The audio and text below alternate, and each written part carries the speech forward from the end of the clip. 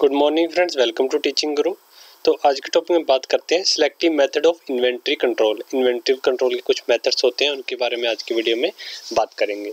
तो फर्स्ट है ABC analysis. ABC का मतलब देखेंगे क्या होता है और इसका पहले देख लेते हैं कि एबीसी एनालिसिस हम क्यों करते हैं।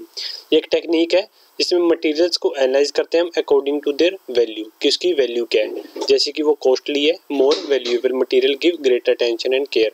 जैसे कोई इंडस्ट्री में हम कोई प्रोडक्ट बना रहे हैं तो उसमें अलग अलग डिफरेंट हम रॉ मटेरियल को मंगवाते हैं, कुछ कॉस्टली होते हैं, कुछ कॉस्टली कम होते हैं। तो इसमें एबीसी एनालिसिस में क्या होता है, जो ज़्यादा कॉस्टली मटेरियल है उसको ज़्यादा वैल्यू प्रीफर करनी है, उसको ज़्यादा अटेंशन रखनी है, केयर उसकी ज़्यादा करनी है। ऐसे नहीं है कि उसको लो वैल्यू के मटेरियल के साथ रख देना है। जैसे लो वैल्यू मटेरियल होता है उसको हम कहीं पर भी ऐसे ही फेंक देते हैं या फिर उसकी केयर नहीं करते। तो वैसे ही हायर वैल्यू के मटेरियल की हमें ज़्यादा केयर करनी पड़ती है, कि उसके ऊपर ज़्यादा अटेंशन देनी पड़ती है। ऐसे इसको डिस्टिंग्विश किया जाता है ए बी सी। जैसे ए होता है, ए में क्या होता है, हम हायर वैल्यू आइटम्स को रखते हैं जिसकी consist of small higher value items which consist of small percentage of total cost item handle. इसमें क्या करते हैं हम ए वैल्यू, जो ए में जो हमारे मटेरियल लगते हैं उसके अंदर हम वो मटेरियल लगते हैं जिसकी जो भी हम अगर हम प्रोडक्शन लाइन में काम कर रहे हैं तो उसकी जो परसेंटेज है वो हम कम इस्तेमाल करते हैं, यानी कि थोड़े से प्रोडक्ट की हमें उसकी जरूरत चाहिए ए की, मगर वो ज़्यादा कॉस्टली है। बी में हम क्या करते हैं, मीडियम वैल्यू मटेरियल होता है जिसकी कॉस्ट ठीक ठीक सी है।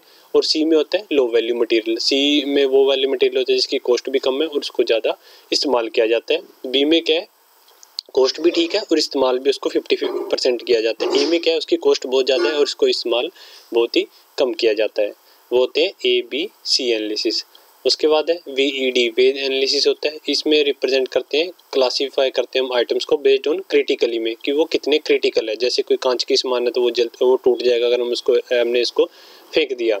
तो क्रिटिकल के ऊपर वो डिपेंड करता है कि कितना जो मटेरियल है वो कितना क्रिटिकल है।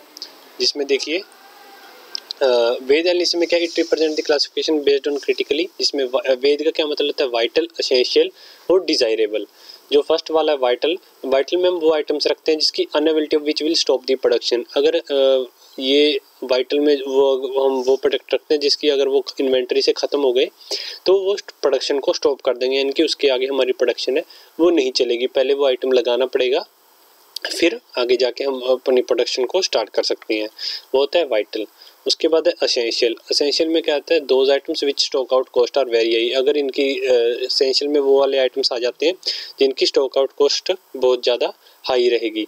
अगर वो ख़त्म हो इन्वेंट्री से तो उसकी कॉस्ट हाई क्यों रहेगी, क्योंकि वो बहुत ही कम मिलते हैं। असेंशियल है इसलिए वो हर जगह पे नहीं मिलेंगे। जहाँ से हमने इसको पर्टिकुलर मंगाया वहीं से आएंगे और वहीं से आने में इसको 3 से 4 दिन लग सकते हैं, इसलिए इसकी स्टॉक आउट कॉस्ट है वो बहुत ज़्यादा हाई रहेगी।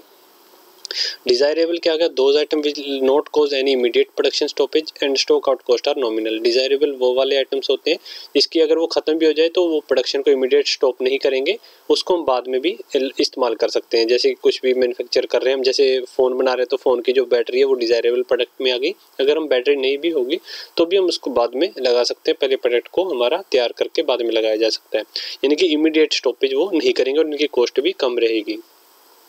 उसके बाद जाते हैं SDE एनालिसिस। SDE एनालिसिस जो बेस्ड होते हैं वो होते हैं प्रोक्योरमेंट और अप्लाइड बाय परचेज डिपार्टमेंट की। देखिए नीचे इसमें अलग अलग प्रोडक्ट आ जाते हैं। जैसे SDE का क्या मतलब है, स्केयर, डिफिकल्ट और इजी। स्केयर में वो वाले प्रोडक्ट आ जाते हैं जैसे which are in short supply, imported items होते हैं। सच items are procured once in year because of effort and expenditure in its import. ये स्केयर वाले वो वाले आइटम्स होते हैं जो हम यहाँ पे मैन्युफैक्चर नहीं करते, हमें वो इम्पोर्ट करवाने पड़ते हैं किसी और कंट्री से, और इनका खर्चा भी बहुत ज़्यादा आता है क्योंकि हम बाहर से इंपोर्ट करवाने उसके ऊपर टैक्स लगता है, तो इसका खर्चा भी बहुत ज़्यादा आएगा। और इसको हम साल में सिर्फ एक बार ही मंगवाते हैं क्योंकि इसकी कॉस्ट बहुत ज़्यादा ही होती है। ये होते हैं स्केयर आइटम। उसके बाद है डिफिकल्ट आइटम। डिफिकल्ट कौन से होते हैं, those item which are available indigenously but are difficult to procure. जो क्या डिफ़िकल्ट में वो वाले आइटम्स आ जाते हैं जिसकी जो हमारे पास अवेलेबल तो हैं बहुत ज़्यादा मात्रा में, बट उनको मंगवाना, इंपोर्ट करना वो मुश्किल होता है। इंपोर्ट नहीं कह सकते मगर उसको लेके आना वो थोड़ा मुश्किल होता है। इजी वाले में वो आ जाते हैं जो इजीली अवेलेबल, हमें अगर वो इजी वाले जो कोई भी रॉ मटेरियल है वो ख़त्म हो गया तो हम इजीली मंगवा सकते हैं। उसके बाद है HML। HML डिपेंड करता है कंजप्शन पे कि किस कौन से कितने प्राइस का जो प्रोडक्ट है वो कितना कंज्यूम हो रहा है इंडस्ट्री में। It depend upon usage value control over consumption as per price, कि कितनी हम उसकी कंजप्शन कर रहे हैं मटेरियल की, जो HML कैटेगरी में आ जाता है, कितनी हम उसकी कंजप्शन कर रहे हैं अकॉर्डिंग टू उसके प्राइस पे। जैसे high price items are stored in cupboard,